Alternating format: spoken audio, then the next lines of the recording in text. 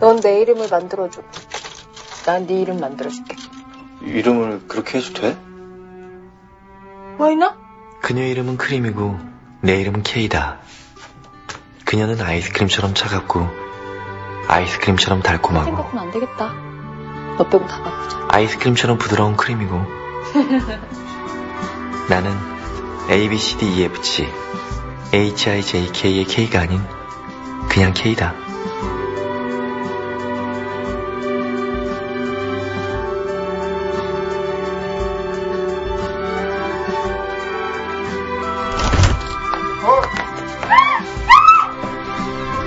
우리 둘은 공통점이 많았다. 같은 나이였고 라면을 좋아했고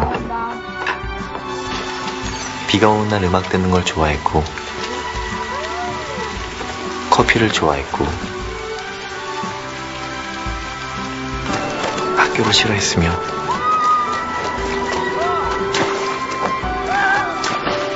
그녀는 나를 나는 그녀를 좋아했고 그리고 우린 고아였다. 감옥과 사랑은 한번 갇히게 되면 자기 의지로는 결국 빠져나올 수가 없다.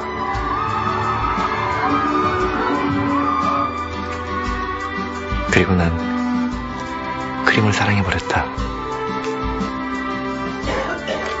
크림이 마셨다 뱉어놓은 공기까지도.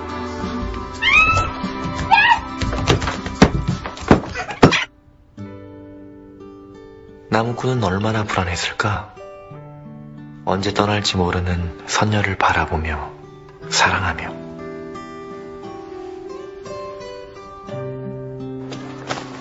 나무꾼은 왜 선녀의 옷을 태워버리지 않았을까? 혹시 나무꾼은 알고 있었을까? 사랑은 나를 위한 것이 아닌 너를 위한 것이란 걸. 나는 그녀에게 받기만 했다. 마치 야구에서 투수의 공을 받아내기만 하는 포수처럼. 사랑은 드라이 아이스처럼 차갑고도 뜨거웠고 저기요!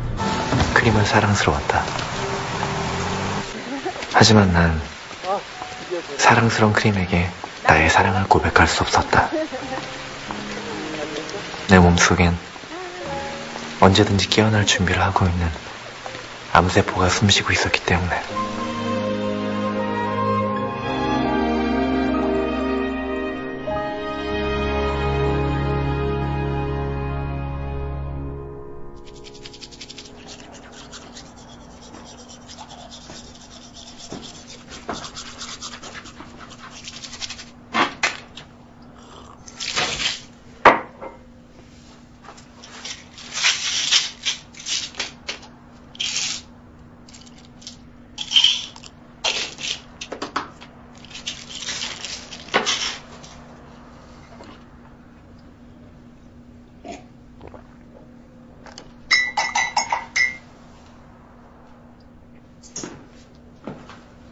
잘 먹을게요, 김사장님. 아따, 뭐 이런 것들이 밥이 되겠어.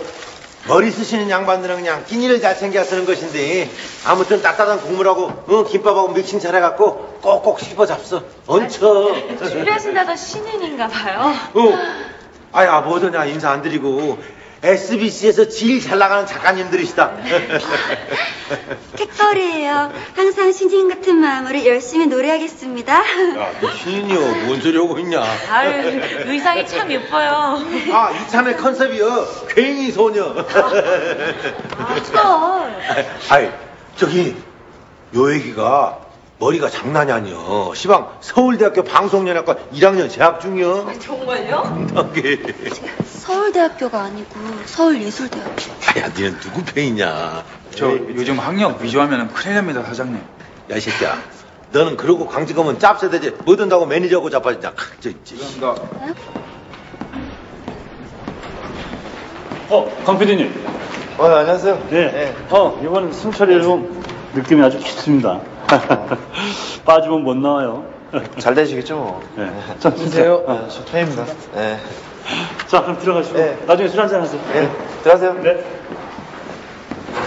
서울대학교면 어떡해? 또 서울예술대학교면 어때? 이제 피디님 식사하셨어요? 오셨어요? 오메, 강 PD.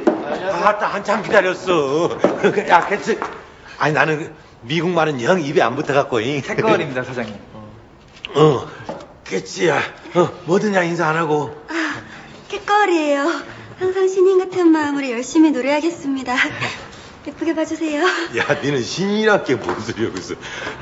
강 PD. 나하고 조용한 데로 가서 좀 얘기 좀 가봅시다. 안 그랬어, 스탠다.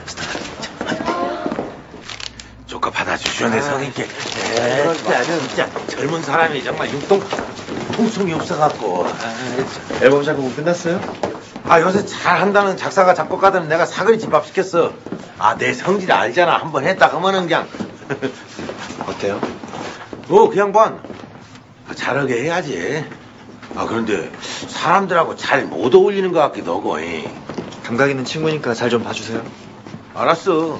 누구 부탁이라고. 알았음께. 조카 살려줘. 아따 이러지 말고 조카. 이거 참 재밌어. 오늘도 잠 못 이루고 그리워하네요. 사랑하는 그대여.